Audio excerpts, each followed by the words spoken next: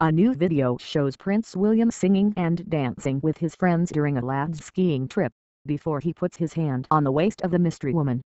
The latest footage, filmed in a nightclub in the upmarket Swiss resort of Verbier, shows the Duke of Cambridge busting out some moves next to his friends.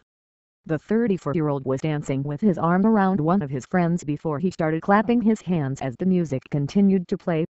At the end of the clip, he started to talk to a woman wearing a black dress who appeared to tap him on the back before he put his hand on her waist. She then put her hand on his arm and the pair seemed to begin to talk as people continued to dance nearby. Other footage of the prince emerged showing him gyrating with a blonde dancer believed to be Australian model Sophie Taylor, who had been photographed with earlier in the week. He playfully put her cowboy hat on as they danced.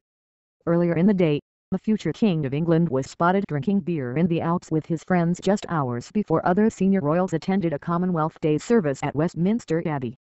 And in the evening, William was seen shaking his hips inside the popular nightclub. During another video which emerged today, the Duke put both of his arms up and seemed to be pointing at one of his friends as he moved on the dance floor. He appeared to be singing and waving at others as the DJ played "You've Got the Love" by Florence and the Machine. The new clip comes just a day after footage, taken by a member of the public, emerged.